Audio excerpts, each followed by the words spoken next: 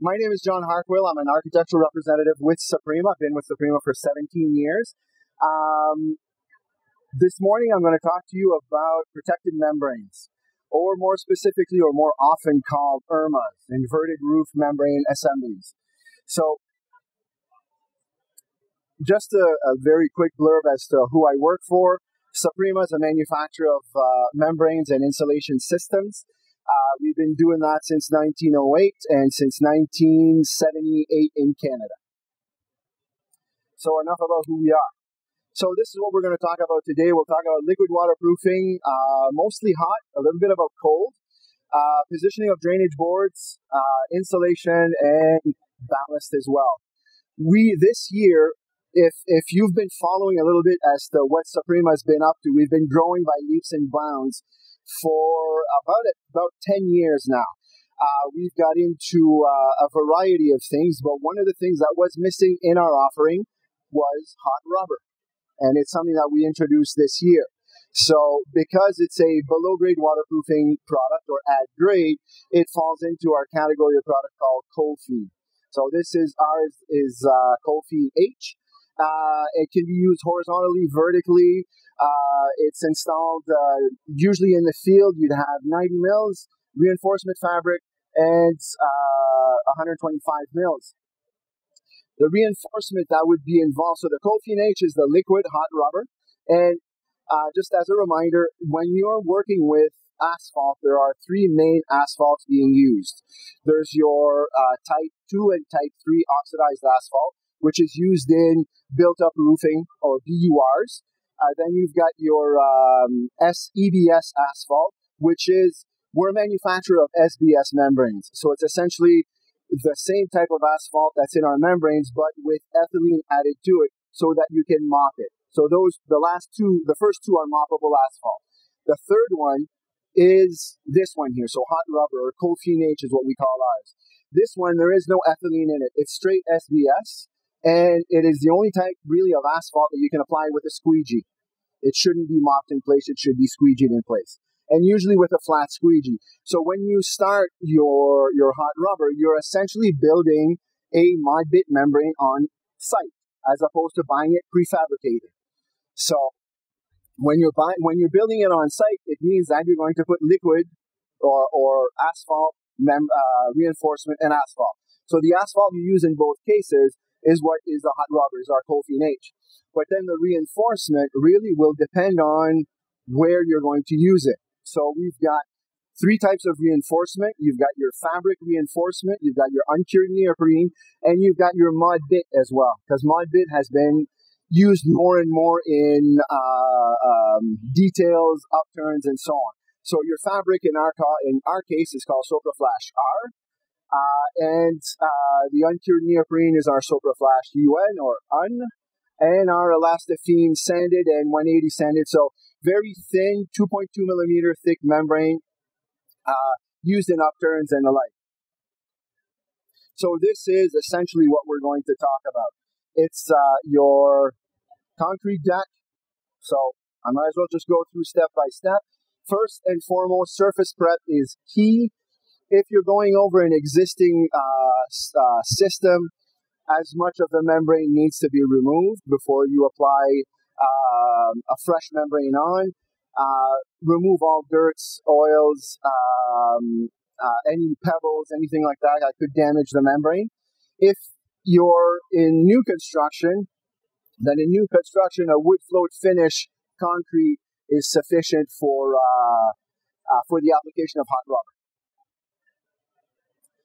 First, you start by, and this is probably the most important portion in there, which is why currently we find as we do roof replacements, and the contractors do roof replacements, we notice that existing hot rubber that's in place is poorly adhered and is bubbling off. And in a lot of cases, it's because of this. They didn't prime. They went too fast. So they applied the membrane straight away onto the concrete, and you can't do that. You need primer with hot rubber. So in our case, our primer is our standard Elastomeric 500. Then being a liquid product is sort of doing things a little bit backward than if you were using sheet goods. If you were doing sheet goods and pre-manufactured membranes, you'd start in your field, do your upturn, go back to your field, and do your upturn. In this case here, all upturns, details, drains, and so on are done first. It's essentially the same mindset as you would by doing urethanes, doing epoxies, and so on. All the upturns and everything, so that when you do your membrane in the field, you're tying into your 90, and you've got already everything reinforced. So in this case here, depending on the upturn, you could either start with an uncured neoprene right at your upturn, and depending on how high the wall is, so if it's a parapet wall or whatnot, you could continue. So this here is your uncured neoprene, and this here is your filter fabric. So your uncured neoprene would be installed first, and then your filter fabric would be installed in front of it going up the wall. But this is not talking about going up an entire wall, just a parapet wall, a small wall. Then after that, you apply the hot rubber onto the wall itself, and you install a separation sheet. Now, a separation sheet usually would be poly, especially in an inverted roof, and in front of it, because usually that would not be installed as and remain as is. Something would go in front, metal flashing, something else would go in front, and behind that there would be insulation. So in a lot of cases, you'd either use extruded polystyrene. Where is it? So I'm also taking the opportunity to introduce our new extruded polystyrene. So welcome to my little world. Everything starts with SOPRA. So SOPRA XPS, SOPRA Flash, SOPRA this. So SOPRA XPS is our extruded polystyrene. So we've got the one I have in my hand. The 20 would not be the one that would be used in this here. It's for just for showing you what the extruded polystyrene is. But the 20 you see there, that would be 20 psi. The one you'd use in this assembly would either be 30, 35, or the 40. So 35 psi. So in this case here, this would be installed onto the wall, loose laid, and covered up with metal flashing. Or in some instances, a protection board would be installed in front without necessarily the polyethylene film you see there. So, and then when you go into the field application, you're repeating somewhat the same thing. First, you do all your drain details and so on. Drain details are usually done with uncured neoprene, where you would essentially picture frame the drain detail, putting 2 strips with hot rubber, 2 more strips with hot rubber, and then you do a full coat first. And then you apply your reinforcement strip. In our case, it would be SOPRA Flash R. And then squeegee some more SBS hot rubber in place. And then after that, you install a separation film that when the asphalt is still cold, it's still hot, and that you apply the separation film so that the rest of it can go on. The only time really, as far as the separation film that you'd either install, in most cases, poly. Again, we're talking inverted roof membranes here. We're not talking plaza decks. We're not talking concrete that's going to be poured on top, because when you're talking that, then your poly goes out the door, and it's usually protection board that's installed. And it's usually an asphaltic core board. Ours is called SOPRA board. There's Protecto board out there, and there's other types of asphaltic core boards, usually 1/4 inch, that would be installed, because not only does it act as a separator, but it also as a protection layer. So in this case is where you would pour asphalt on top, for instance, you would put the protection board and pour your asphalt on top. So in this case here, again, we're talking ERMAs or protected membranes. So you'd have your poly that would go into play, and you could potentially finish with this type of assembly. So we've already gone over the concrete deck, so the primer, the asphalt, the reinforcement, the hot rubber again, the separator, and then your extruded polystyrene, a filter cloth, and stone.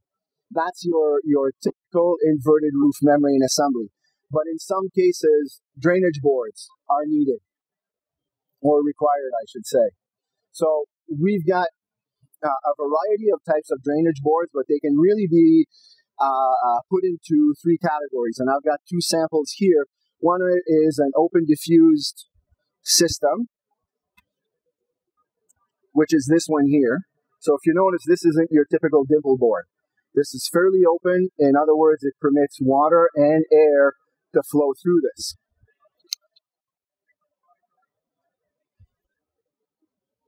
And then you've got this one here, which is, in this one here, there's two categories of these. This one happens to be a recycled polypropylene, but there's also pure virgin plastic. So the recycled polypropylene, usually that doesn't have the compressive strength of your pure virgin plastic. So in this one here, the compressive strength would be 6 psi, which is our line of SOPRADRAIN products. So this would be our SOPRADRAIN 5G. We'd have the next step up, which is SOPRADRAIN 10G with 11,000 psi, 15 and 18G. So really it becomes a question when you're installing a green roof as an example, or that you do want to install a drainage board in your assembly. Where would your drainage board go? Go back up here. When we look at this assembly here, would your drainage board go onto the poly, or would it go, in other words, under the insulation or on top of the insulation? Well, that will depend what's going on top of it. So how the system is being finished. If you're looking at putting a filter cloth and stone, filter cloth and green roof, in other words, having the potential of air flowing under your system, as you do see, and sorry that I'm going back and forth here, but as you do see here, what will happen here is if you do have air that can flow, your air will actually flow at the ends and at various potential little, I don't want to call them gaps between your insulation, creating a convective flow. And what that convective flow will do is that it will essentially reduce or change the performance of your insulation. So, in other words, this product here, this has an R value of 5 per inch. And it doesn't matter if I'm holding it in my hand or if it's installed in a system, it still is 5 per inch. But if you want to keep really the true performance of this, you need to have this in contact with the substrate. Again, we're talking inverted roof membranes here. We're not talking plaza decks, and I just want to remind you guys of that. So the drainage board in this case really should go on top. Okay, so as this here. And when you put the drainage board on top, you want to, as much as possible, dry that water off. So in other words, this is not the drainage board you should use on top. Most extruded polystyrene manufacturers aren't too crazy about this drainage board being installed on top of the insulation. It's more this guy here.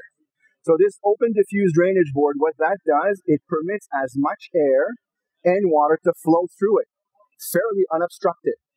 So to go straight to the drain, to evaporate fairly quickly, so you're keeping your insulation dry and you're keeping your roof system dry.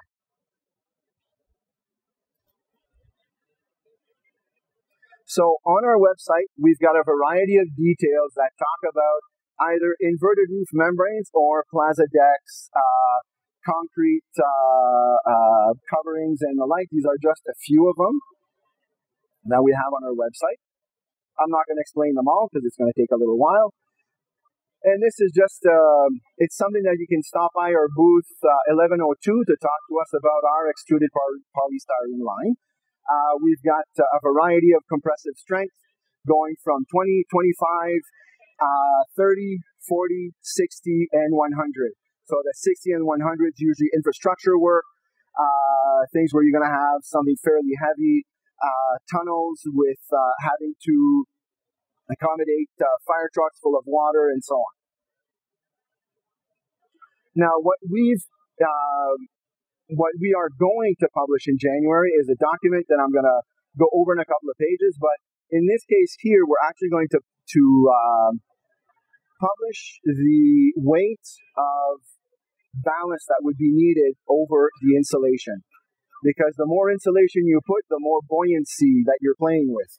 And so what we've done is, because a lot of municipalities are going to control flow drains, that means there's more water that's staying on your roof, which means that your insulation all of a sudden becomes very buoyant.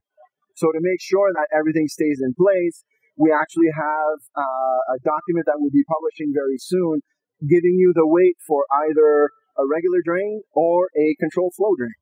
So you'll be able to use that as a guideline for how much weight to put on your insulation and inverted roof assembly. So, as I was saying a little earlier, the extruded polystyrene line we have is, how can I put this here? You now have the choice of 3 colors: blue, pink, and light orange. So we fall within that category. Type 4, 10 ULCS 701 compliant, and so on. This is the document we'll actually be publishing in, I think it's either January or very early February, on protected membrane systems. And the images that you saw in the presentation actually were taken from that document. So look for it on our website. It's going to be part of our technical bulletins. Now, I mentioned I'd be talking about a little bit of code. We introduced this year a system called COLPHENE LM BARR. And what COLPHENE LM BARR is, it's a below-grade waterproofing liquid-applied product. Will probably be mostly used on vertical substrates, can be used in horizontal substrates, but it will be cold-applied. So we have 3 components in that system. So we've got a brush-applied, a spray-applied, and a trowel-applied product. So they are all high solid content. They're all single component. So 98% solid on the product that can be squeegeed or brush-applied. But this is the important thing. This product can be applied to green concrete. So green concrete that's 3 to 7 days old. So if a project needs to move forward, or in a lot of cases, concrete pillars and the like that need to be waterproofed so that construction can move forward, this is the type of product that can be applied. So this one is, so again, cured in 3 hours. This assembly here is if you were going horizontal and polyfleece would be required, it would be 2 passes of 60 mils each with a polyfleece. But vertical, you can do 2 coats of 30 mils or do 1 coat of 60. And then this is the trowel-applied product. With that trowel-applied product, we also have it available in sausages that can be gunned out as essentially for a cant at your roof-to-footing detail. So to go all the way around to provide your cant so that your liquid waterproofing has some help going up the wall, right? And then we've got the spray-applied product. Now, all these 3 products are not urethane-based. They're not epoxy-based. They're polyura. So they're single-component STPE products that can work at varying degrees, can work below 0 as well. If there's a little bit of care that's needed, that's something that we can discuss with you if you want to either stop by our booth or contact us. And in the event where a reinforcement would be needed in your corners your inside-outside corners, vertical and horizontal, we do have a polyfleece available, but that's not always required. If you go with the spray-applied product, you don't necessarily need the polyfleece in that. And also, we have various details on our website that are available. Any questions? I went through this quick because I know we were short on time, so any questions at all? If you do need us, we're in booth 1102. You can reach us through our website. You can contact us directly. So if there's any other, hold on here, let me just do this here. Happy holidays. Enjoy the rest of the show.